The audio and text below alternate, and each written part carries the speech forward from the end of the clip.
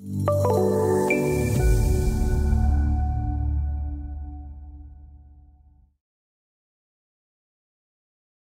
one of the previous videos, we showed you one of the methods for embedding interactive 3D designs into PDF documents.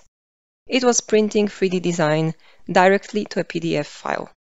Now we would like to show you the second option, exporting 3D geometry to a U3D file and then embedding it in a PDF.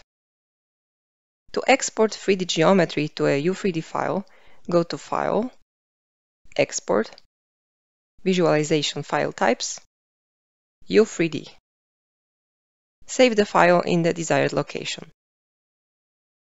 When the product generates a U3D file, it also generates a JavaScript file with the same name, but with a JS extension. This file contains additional information and JavaScript code to enhance the behavior of the 3D annotation within Acrobat. To insert a U3D file into a PDF document, open a PDF document using Adobe Acrobat. Select Tools, Rich Media, Add 3D. Draw a rectangle on the page to define the region for the U3D file. The Insert 3D dialog opens. Click Browse to select the U3D file. Click Show Advanced Options to set 3D properties. Here you can decide about activation settings for the 3D content. It can be enabled when the page containing the content is visible, for example. In 3D tab, you can modify the background color, rendering style, or animation style. Click OK.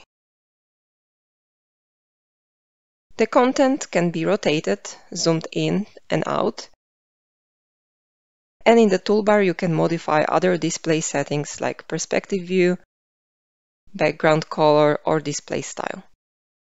You can toggle the model tree containing model data like levels and references. Selecting the elements in the model tree automatically highlights the elements in the model.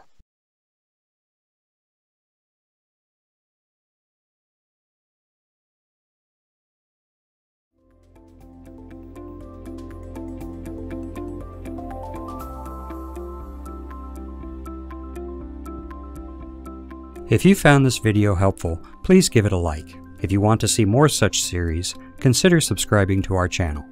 Thank you, and see you next time.